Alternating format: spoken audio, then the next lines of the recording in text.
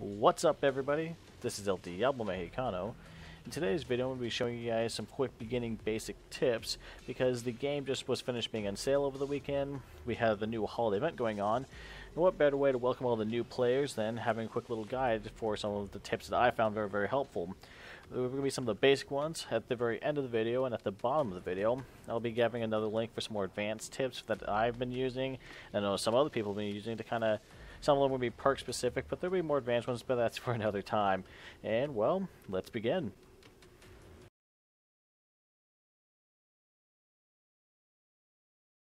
So the very first term that I'm going to be introducing is trash. When you hear people talking about focus on trash zeds for whatever perk you're playing as, they're talking about the zeds that pop in like basically the very first wave. So you have your cysts, your clots, your gorefast, and even your slashers. Those zeds are trash because, well, there's just a lot of them. They don't really require a demolition or heavy-duty commando to take them down. They're just pointless, and the only way that they cause a lot of problem is that they're everywhere. And so you want to focus on zeds that are trash if you're like SWAT, Firebug, things like that, because you're not focusing on doing high damage power, you're focused on mainly clearing out the zeds so they don't overwhelm the rest of your squad. The second important term that I want to cover is kiting. Now kiting is when you're holding up in a good spot, but now you're getting overrun, and now it's time to move on. And so kiting is great because it allows you to quickly move to another spot, and it prevents you from dying. Because a lot of times there's too many zeds, there's too much stuff happening all at once. There's flush pounds, your SWAT member dying, so now you have too many of the trash zeds coming around. However, there's a couple hard things about kiting. The first big thing is that if people are not paying attention, you may miss the fact that someone said, "We gotta run, kite." Either it's someone typed it out or they spoke over the voice channel. And now, because of that, you're left behind. The other problem is that, as you can see, as you should be seeing, zeds will still spawn in front of you. So while your most basic instinct would be to turn around and shoot at the stuff behind you, you also have to keep an equal balance to make sure that not only are you killing things chasing after you, but you're also focusing on the zeds that are possibly spawning in front of you. This will prevent you from getting overwhelmed and overrun. The last two terms I want to introduce are SC and FP. So if you're looking in, someone just types in SC, that stands for Scrake. Scrakes are the monstrosities of chainsaws, and they start off walking, but if you slowly shoot them, they'll begin enraged and get pissed off and start charging at you. The other term is FP, which stands for the other big Z, which is Flesh Pound. Flesh Pounds are the guys with basically meat grinders for hands, and they're a pain because while the Scrake is either always walking or always running, the Flesh Pounds bounce back and forth between the two of them. Flesh Pounds will actually, most of the time, start off walking if you're on the lower difficulties, and then either if you take too long to fight them off or you shoot them and you piss them off, they'll begin charging at you. However, in some of the harder difficulties, Flesh Pounds have a higher chance of spawning already mad, and so they'll just spawn in and immediately begin charging after you. And so when you see people talking about SCs or FPs, or even hear those words, Flesh Pound, Scrake, that is what they're referring to the big Zeds.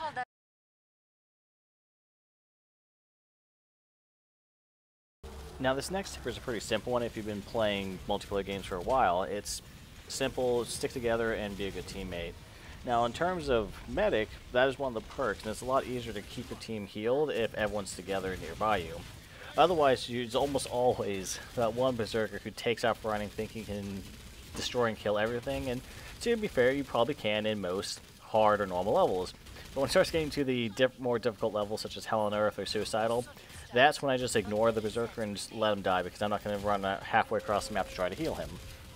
Now, in terms of like healing syringe, so if you're not a medic, it's actually also beneficial for you to heal your teammates. If you heal yourself, your healing syringe will heal you for 20 points of damage. Same thing if you heal another person.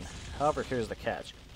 If you heal yourself, it takes 15 seconds for your syringe to recharge, and it takes 7.5 seconds for your syringe to recharge if you heal another person. That means in the time it takes to heal one person, you can heal 2 of your teammates. So there's more healing around, meaning there's more people to survive the fight and help you guys win and move on to the next round. The last thing for sticking together is that it's a lot easier to take down the bigger Zeds with more people. When there's more players in the match, that means there's more Zed spawning, and then they also have more health and they can do more damage.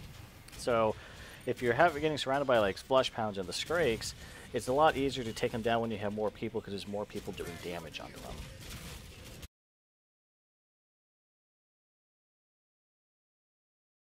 The fun thing about Zeds is that most people don't realize that they have weaknesses and strengths, almost like Pokemon. For example, the Husk.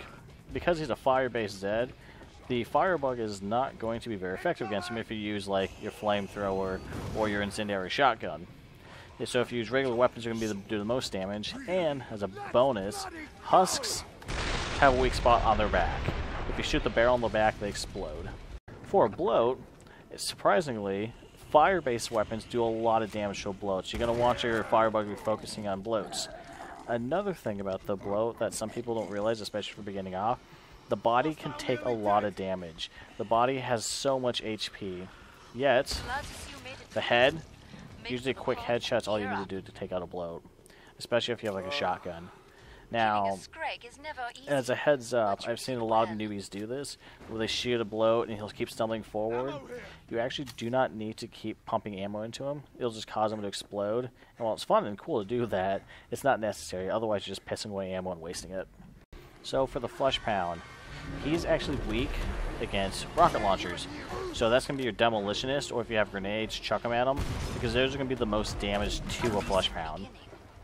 Now, for the Skrake, his weakness is actually, surprise, surprise, not explosives, which is the reason why it's shocking that you'll see so many Demolitions just keep firing RPGs into the Skrake. The Skrake's weak point is actually going to be just normal bullets. They're a bullet sponge, but the bullets are going to be doing more damage than the actual explosives. And for me, probably the best perk that's suitable for killing Skrakes is going to be your support, because you have things like your double-barreled shotgun, which does massive damage to the Skrake.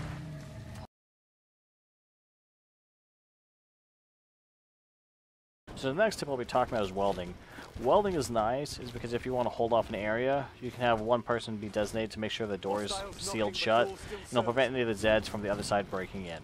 However, as a word of caution, on some of the later difficulties, there's actually a small % chance that Zeds will just break down the doors. And I personally do not like this mechanic in the game, but it's there and there's nothing much I can do about it. Other things on the welding, your explosives do damage a door, and you can blow down their own doors.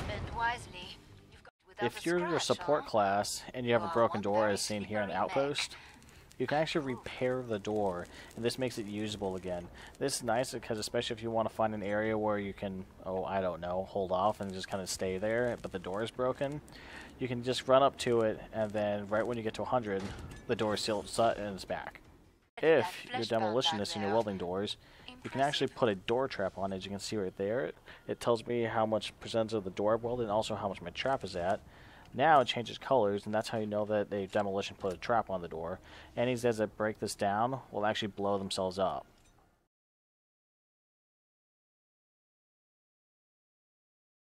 So this next tip I want to talk about is the Bash. Most people think that the Bash just uses to push zombies away. Most people don't realize that the Bash actually helps cancel out Zed's special abilities. That's the Siren. For those who do not know, the Siren basically screams and damages any players within the certain radius. If I run up to it just naturally, she'll scream, and I'll get damaged, and I'll get hurt. However, if I run up to her and bash, it'll actually cancel the scream and stop her from screaming. Let's see if I can get her to scream. Come on. Cancelled. And it happens for every Zed that has a special. If you just run up and bash it, it'll cancel it. This is great for things like the Siren, because let's say you're kiting and you're running around a corner and there's a Siren or two, you just run up and bash and it'll stop them from screaming. And same thing if you're not paying attention and you have a Siren walking in the area that you're holding out. I usually charge them right away and immediately smack the shit out of them. The bash will also stop most big Zeds from hitting you. So for example, there's a Skrake right there. If I run past the Skrake, I can just smack him and it'll stop his attack. Because normally, you just walk up to a Skrake, he'll hit you from a big radius. And yes, bashing works on the Flush Pounds. If you come across a bloat, bashing a bloat will make it stop throwing up on you. For those who do not realize, crawlers have a special bash, as in if you jump on them because they're like spiders, you can actually stun them. This is why when you usually see people get surrounded by crawlers, they'll start jumping to hopefully step on them. And because it is a bash, it'll interrupt any enemy attack. Well, everyone, that's all the time I have for tonight. Those are my first 5 tips I have for any beginner who's starting out in Killing Floor 2. Because it was the holidays, I'm actually not going to be able to upload as much videos as I'd like to, as I'm going to be going out of state, and I won't be able to be at home working my computer for this next couple weeks. I should be coming back on the 5th of January. However, I'm hoping that I'll be able to take my videos and able to work on and edit a couple of them over these next couple weeks, because I do have a couple of them on my external hard drive I'd like to upload as soon as possible. There's a couple news flashes for Killing Floor 2, Tomb Raider, as well as some gameplay for Tomb Raider I'd love to put up on YouTube. I'm just hoping I don't know if I'll have the time, unfortunately. Well, everyone, again, I hope you enjoyed it. If you liked the video, please give me a like and subscribe. And if you have any other tips you'd like to give to the new players, please post them in the comments below. Well, everyone, I hope you enjoy your break if you're in school. And if not, then I wish you the best of luck at the holidays. Take it easy.